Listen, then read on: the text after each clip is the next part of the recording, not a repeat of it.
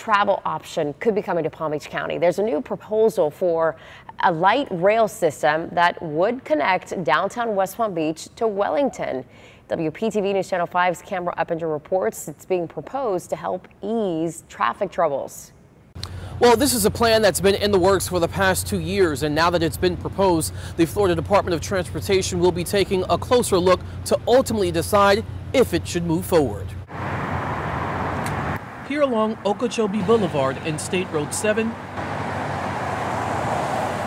traffic troubles are on the rise. Yeah, it's getting worse, man. The more people move in, it's getting, busier and busier. It's one of Palm Beach County's busiest corridors that sees upwards of 70,000 cars a day.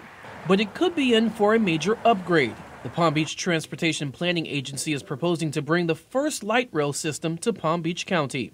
This is something that we think will alleviate headaches for people as we start to improve transit now for existing users, but also into the future as we launch new services. The 13.5-mile stretch would include a route of 17 stops and run along the center median of Okeechobee Boulevard and State Road 7.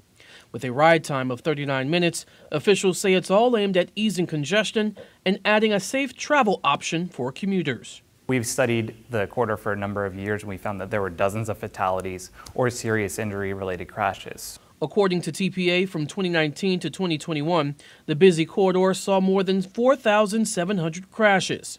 16 of them were fatal.